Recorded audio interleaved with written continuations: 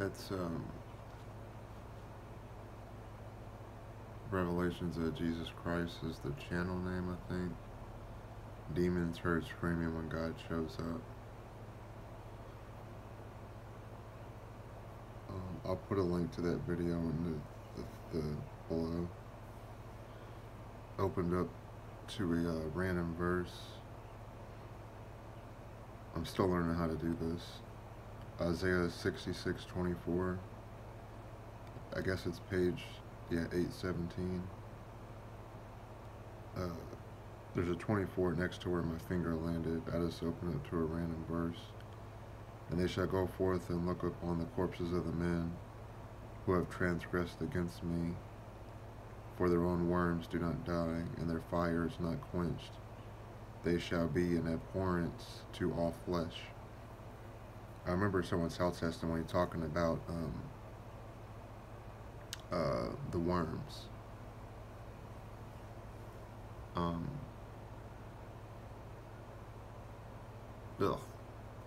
Ugh.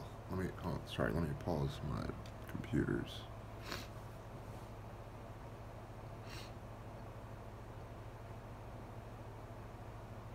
As soon as I started praying, they started talking about, I hate my mom and I hate my dad. And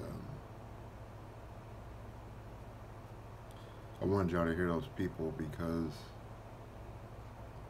and this ain't got nothing to do with me. This is, y'all gotta understand something. There's many ways, but the two ways that I can think of that pertain to what the best way I can explain it.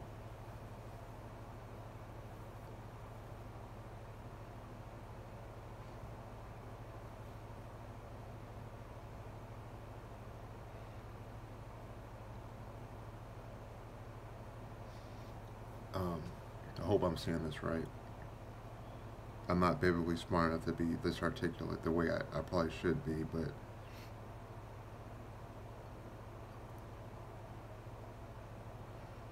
there's only two ways that you come to hear a testimony that would save your life. And I hope this might be one, but it's the two things that have to happen is God has to will it, number one, meaning that for those of us that are born and that are here, he has to will it, and also in the same sentence allow you to have the protection you need through it all. So God has to will it, and then God gives you the protection you need to survive it, like a mitigating factor, a mitigating shield, so to speak, or spiritual armor, however you want to say it. I don't know the right way to put it, but I think you get the point. And then the second part is we have to do our part, and we have to endure it to the end. Meaning that I think this is some type of conference, and 700 people decided to go and get baptized and get saved. So before this part, they were baptized, and I don't really know what's going on right now. I said it with them too, even though I've already been through all that stuff. I mean, to me, it's all like soul food, if you kind of want to think of it that way.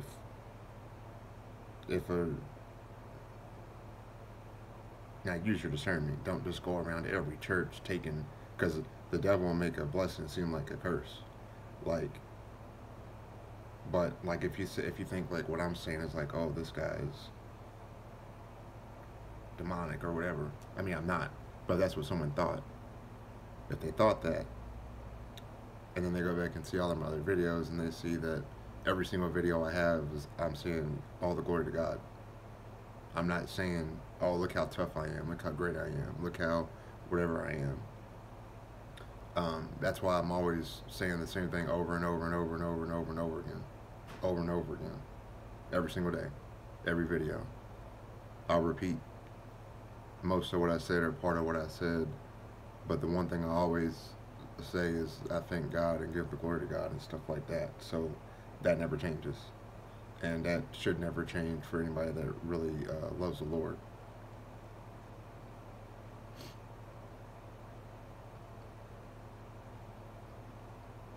Now, what this is talking about is people that are most likely in hell, I'm assuming.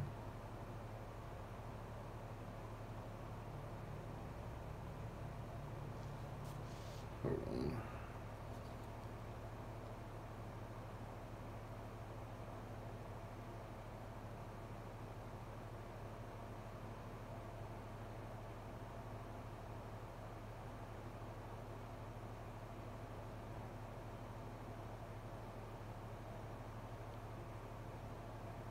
I'm not really sure what that means.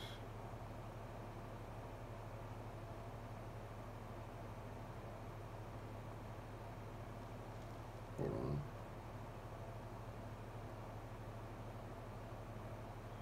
The word picture promises judgment and punishment. Yeah, I don't know. It says Jerusalem's garbage dump, where unclean corpses decompose and were burned. The final eternal punishment is a lake of fire. Although the book Isaiah depicts God's coming salvation, it closes with a strong statement of the judgment of the wicked. Ooh.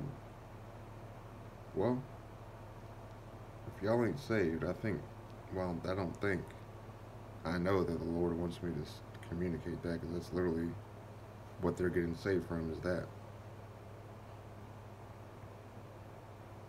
Now, he did say, I say I get angry and blame it on bipolar.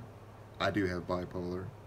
I used to have really extremely bad rage problems, but it part of it is spiritual, part of it is like environmental or like consequential of like you got to defend yourself because someone's trying to like rob you or like break in your house or beat up your sister or girlfriend or an elderly woman or whatever the case may be from a guy's perspective. So I guess what I mean, like, you got to beat somebody up, but you're a Christian, or you're in the process of becoming a Christian, or you're trying to leave that old you behind, like the old, like, like Roadhouse adult and beating people up type thing, and it's fun and blah blah blah. But you don't want to do that violence no more. You don't want to have that wrath. And now you feel like you've offended God again, and instead of giving it to God and giving it to the Lord and the Holy Spirit to continue working on you to get delivered from it, you kind of like just do something different, like your own thing. That could be an example of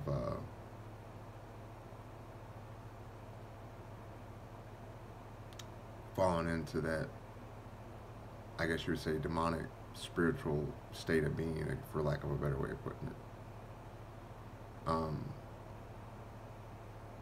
But the point is that you did something that you had to do, that you didn't want to do, that you used to do, but it's not the new you, it's the old you.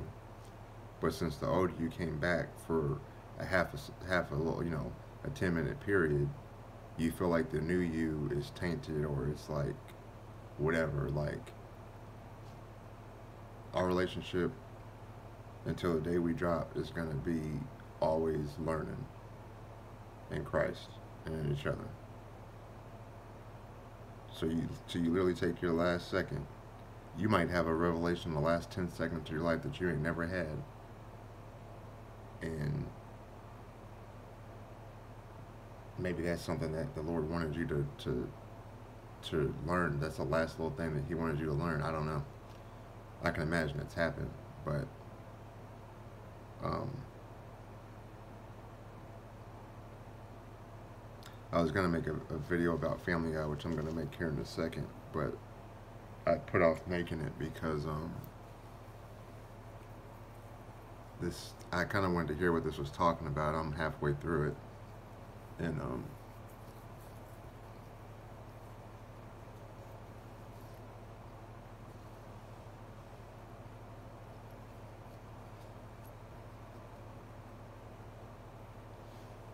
but what people don't understand is that the reason that the world is how it is because people are violent in their mind. People are far more violent in their mind than they are in their physical hands or act like their body.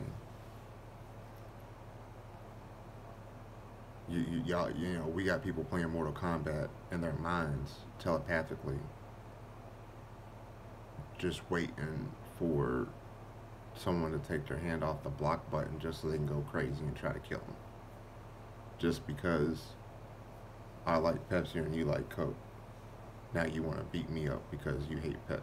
You you don't even care about. It's not about the Pepsi. It's just about that I don't like what you like. It's like a hive state of mind, or I don't know what you call that.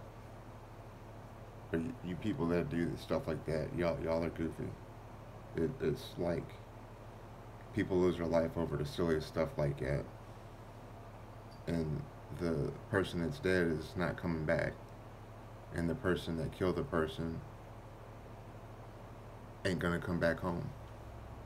Well, I mean, this isn't our home. Heaven is our home, but um,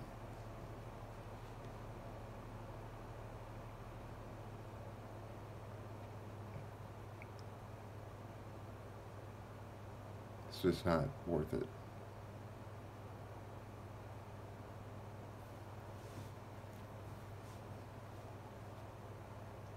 But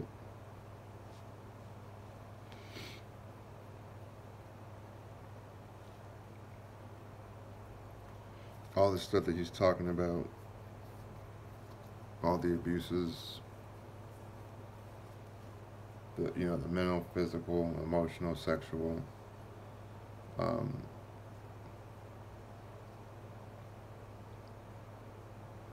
addiction, all those things, drugs addiction, vices, sexual perversion, violence, mental health disease, or um, physical ailments, or anything. I've been through all that.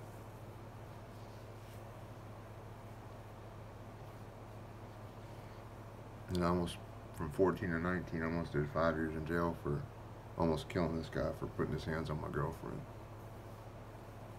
And then because I made a threat at school and then I followed it up when we got off the school bus, that was a premeditated, I don't know all that court stuff. I'm not a criminal, but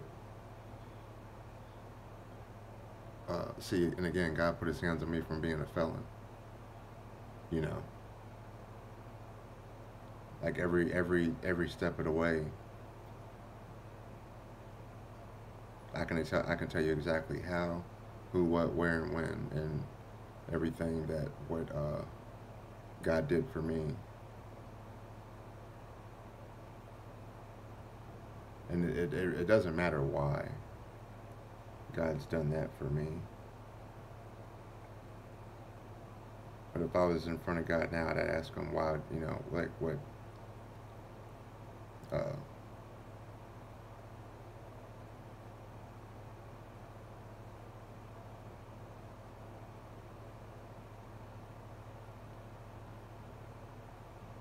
what is it about me that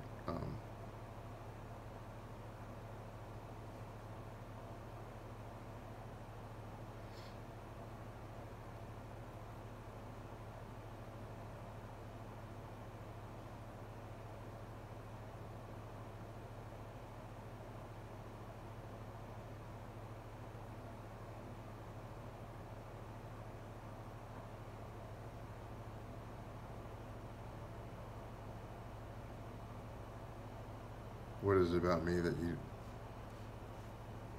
you for whatever reason decided to impart upon me so much?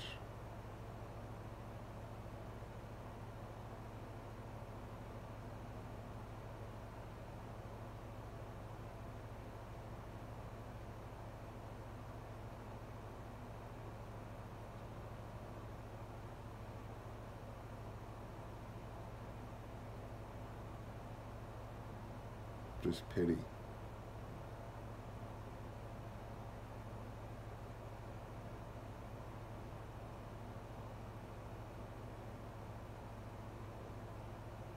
It's kind of like Mike Tyson and Custom Auto. It's like you see I guess you see potential in a kid, and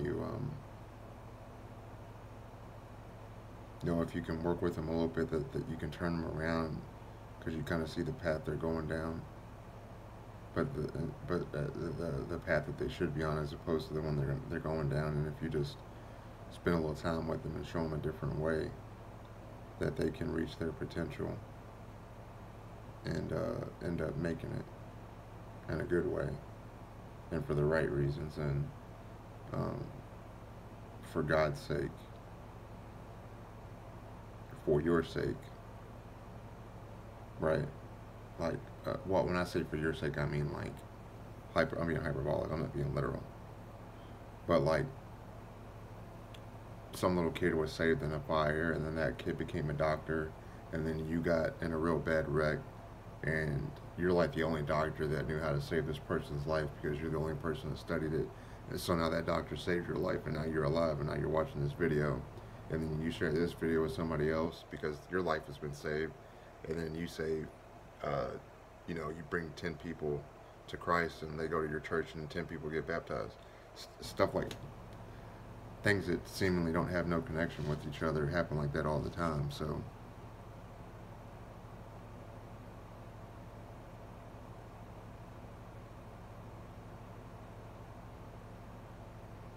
I mean, I feel like questions like that with God are like not, it's just for God to know, I feel like. Although on one hand he'd be like, well, all things will be revealed type thing.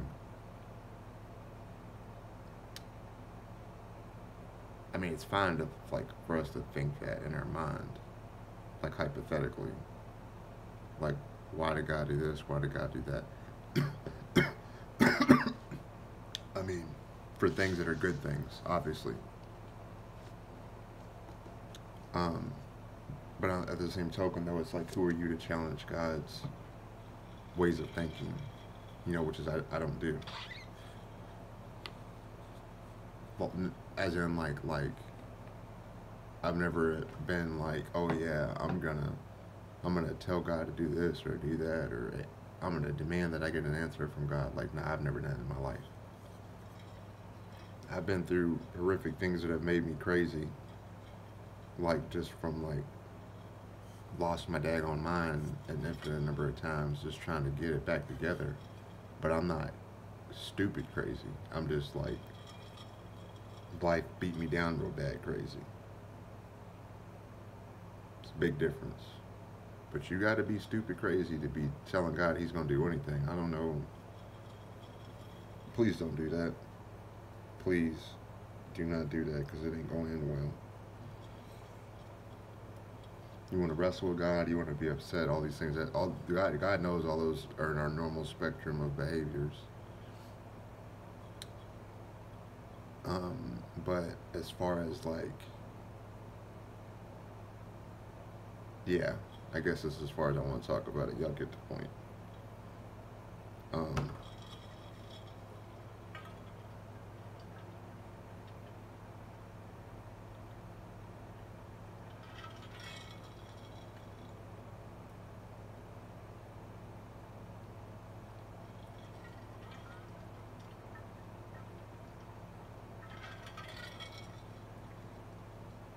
But I think y'all can hear clear as day that that ain't no horror movie in the background. That's real people. Those are real demons. I just wanted to share that with y'all just because it's kind of like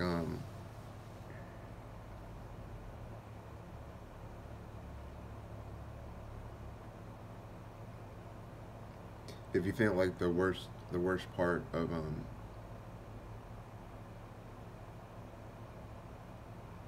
what goes for good and bad, but you think about like the worst thing that like five different people and they've all had like one was like sexually abused, one was like beat up, one was one was mentally ill, one was physically ill, and one was like um,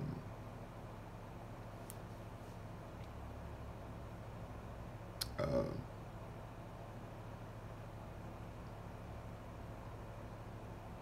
I don't know, like a witch. Um, the witch one is the only one I could think of right now at the top of my head. I'm not a witch or anything like that. I've never. I'm, I'm just making it as an example because I couldn't think of a fifth one. Uh, my pain medicine's making me loopy. Sorry. Uh, just trying to remember what the Lord want me to say. So you have five different people that have those five different bad things going on, right? Well, essentially all the people in there, everything that he was saying, which I know you didn't hear everything, but everything he was saying, I have all those things. So all the I guess you could say all the demons or all the spiritual attacks. Um, one thing God's blessed me with, in addition to extremely strong discernment and the ability to read um, situations and people. Um,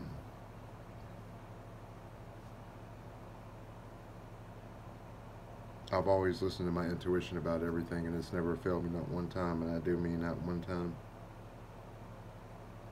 And it's just a very great gift of discernment that God gave me. So all glory to God for that. Because what I'm saying is, I shouldn't even be here alive without that, or without that, I wouldn't even be here right now. I'd have been dead a whole long time ago. And like for example, when my rabbit got ate by an alligator, or whatever it was in Mulgate and St. Matthews. And yes, it really. I know I live in Louisville, Kentucky. That's not known for that, but reptiles, amphibians can travel all over the world, and they do. There's a shark that went from like somewhere to like from Florida to California or something. You can look it up. So even though it sounds like, what do you mean, an alligator or a crocodile or whatever, in Louisville, in the city, like, he was in the tunnel system in the water, the pipe system, or the creek. He was in the creek. I seen him. How did I know I seen him? Because he wanted to eat me. Okay. Every little kid knows what a crocodile looks like. Little kids love crocodiles and alligators. I don't know.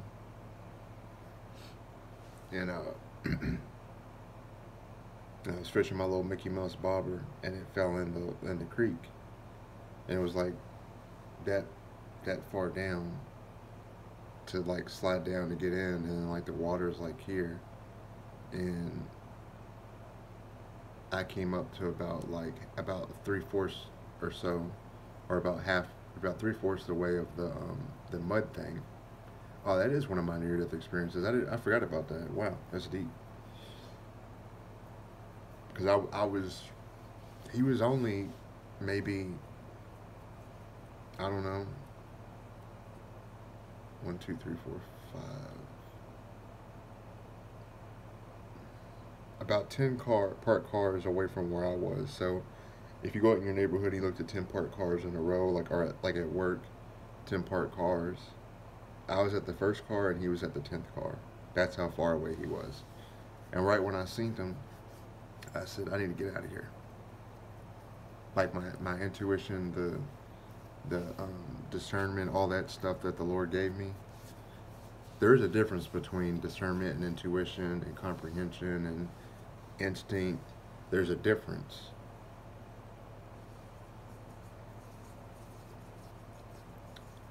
But like an example of the discernment would have been like, okay, should I stay still and hope he goes away, or should I get out of here? I need to get out of here. It wasn't even no question. And I climbed my little butt up there and I got up out of there. Thank you, Lord, for real. Cause trust me, y'all don't want to get ate up by no alligator. Now I ain't never been ate by an alligator, but I almost like to have the guy that out of there real quick, or else I would have. And I almost like to have to get got by the killer croc. Where Mr. Little Baby Lightskin go? Oh, Mr. Little Baby Lightskin didn't make it. No, my mom wouldn't look like that. My mom would have. Oh gosh. Anyway, I ain't got no good sense sometimes, y'all. I try to make it a little bit not so dark. But so my point is, just to finish the video, it's kind of rare that you find, well, I would say it's somewhat rare. I wouldn't say it's like super, like insanely rare, because we always have stuff happen. But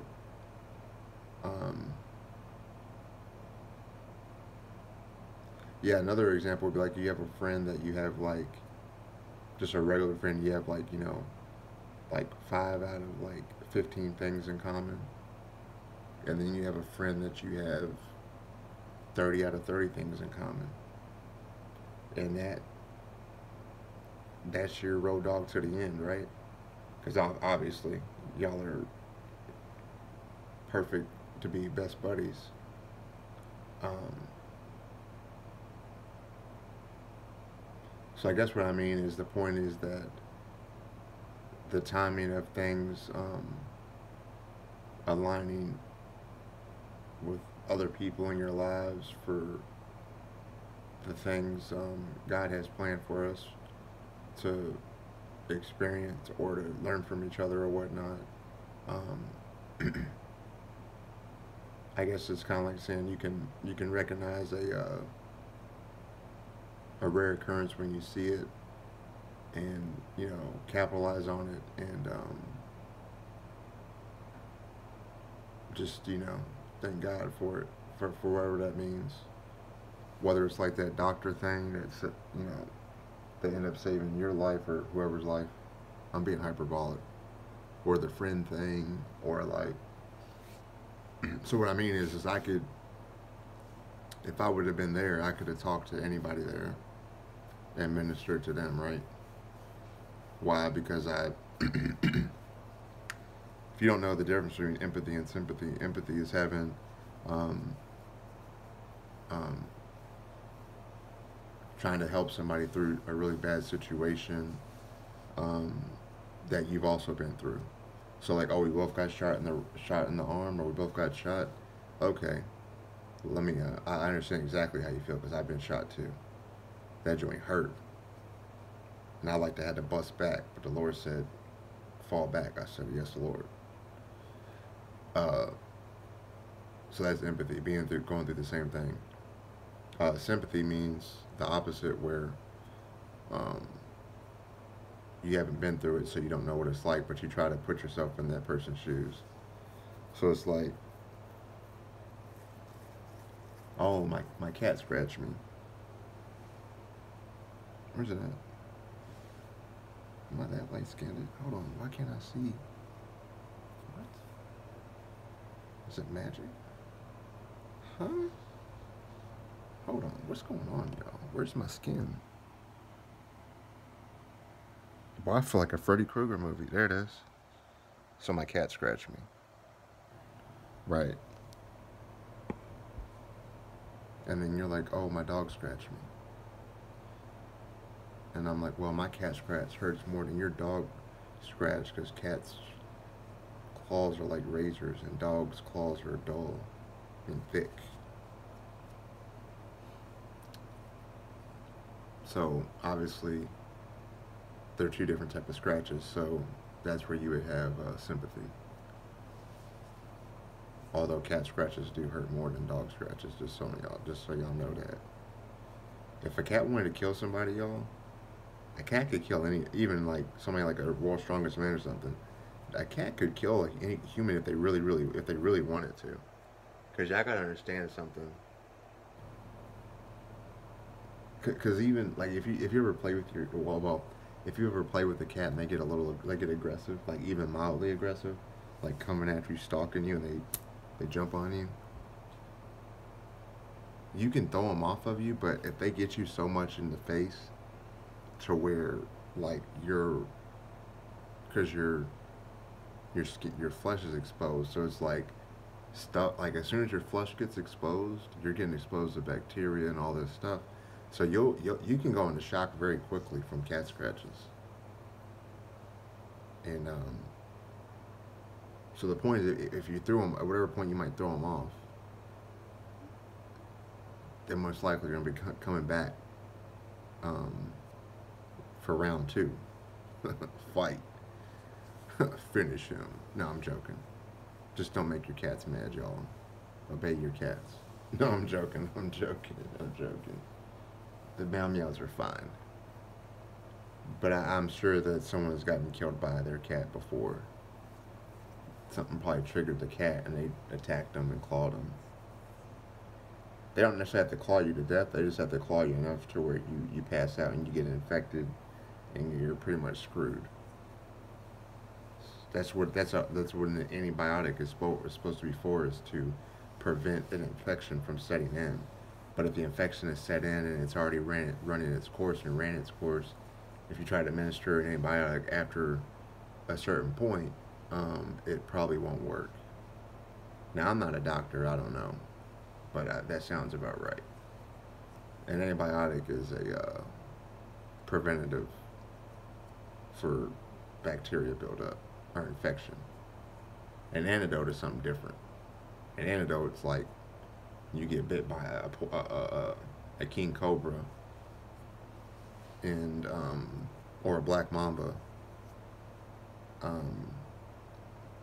and the poison is coursing through your body, slowly killing you, and you have like an hour or so to get to reverse it with an antidote. That's an antidote. So an antidote and an antibiotic are the same thing.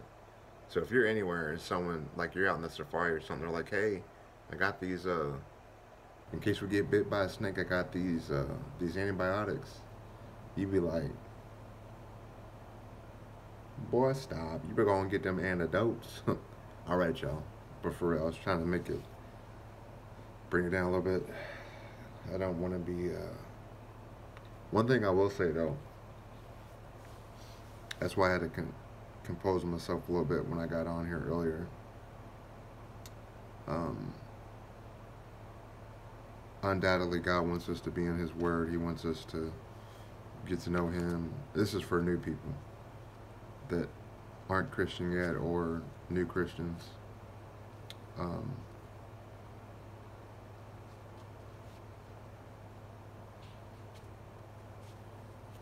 Pace yourself.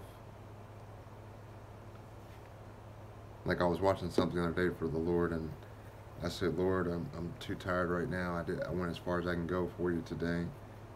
I'm going to go to sleep. And then when I wake up, I'll finish it. And then when I woke up, I finished it. Not because I was overwhelmed, just because I was tired. So if you find yourself needing to take a break, to not overdo it, definitely don't overdo it. The healing process and the learning process and everything overall is for our betterment. So just remember to pace yourself and try to not feel like, oh, I gotta read this, I gotta read all this today when I know I can only read like this much. Because this much right here, I gotta understand 100% of what's being said, because if not, I'm going to keep rereading it, right? But then somebody else might be able to read that much. Everybody. My point is, everybody's different. We all are able to take in but so much at a time.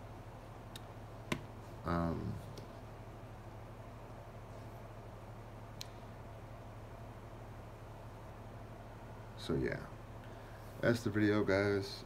Kind of just a random video. I wasn't really planning on playing.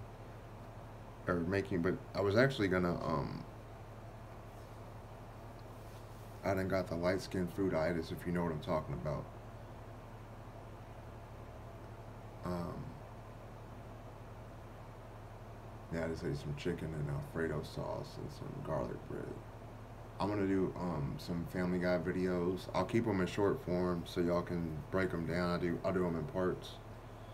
But I'm gonna God was telling me to break down, just point out the blasphemy. Essentially is really, you can call it a lot of things, but ultimately it's just blasphemy. Mockery isn't. That's not. If I shoot 100 shots and I miss 100 shots, and you say I'm the worst shooter ever, and you're laughing like, ha ha, ha ha, like Nelson or whatever, ha ha, or whatever, yeah, you're mocking me. But when you're laughing at God, when you're laughing at Jesus, the Son of God, Jesus Christ of Nazareth, um, and mocking the Holy Spirit, when you're doing those things,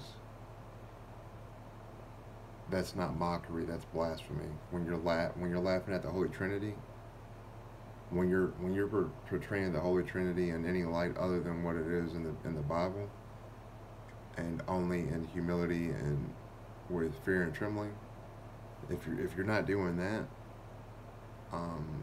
and from the perspective of what Family Guy does, it's pure blasphemy. And so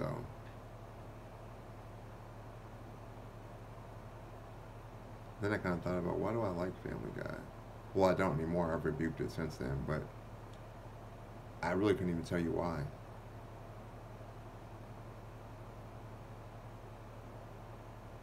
But yeah, who knows?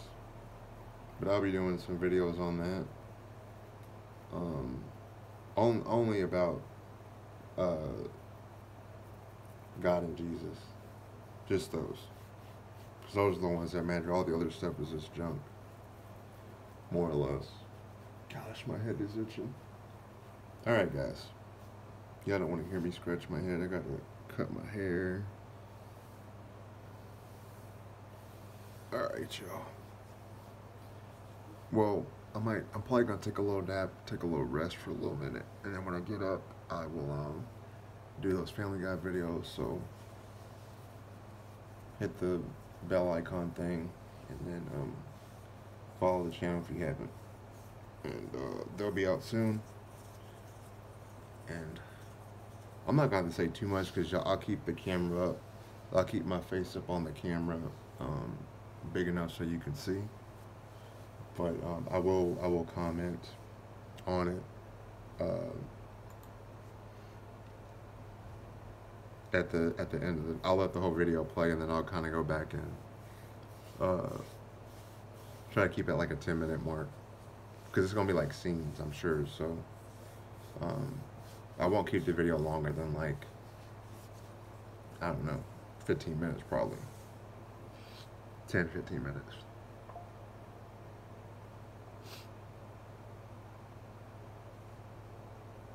Why is this little boy sleeping like that? Joker. What you doing, Jokey J. You hear Daddy talking to you, but you don't care?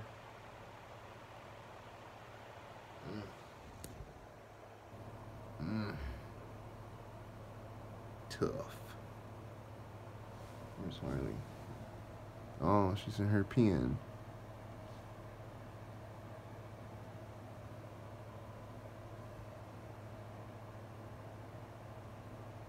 Shut up, man. I don't want to hear nothing you got to say about what I'm talking about. It's my life. Leave me alone. My cats. I love my cats.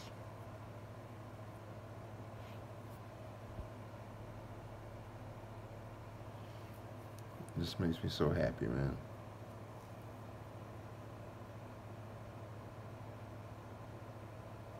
Alright, y'all. We're out of here.